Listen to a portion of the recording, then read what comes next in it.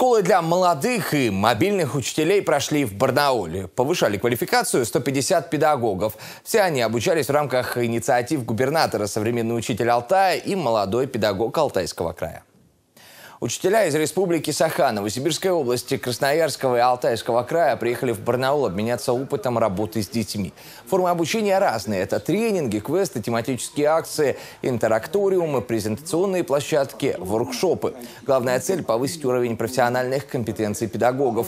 Такие формы молодые преподаватели смогут применить на практике в начале учебного года. Основная задача школы – поддержать, привлечь, удержать молодых преподавателей, приходящих в профессию. Для этого не только есть инициативы, для этого не только есть школы молодых педагогов, но и также система мер социальной поддержки, связанная и с дополнительными стимулирующими выплатами на протяжении первых 3 лет работы учителем в виде стимулирующих доплат к заработной плате.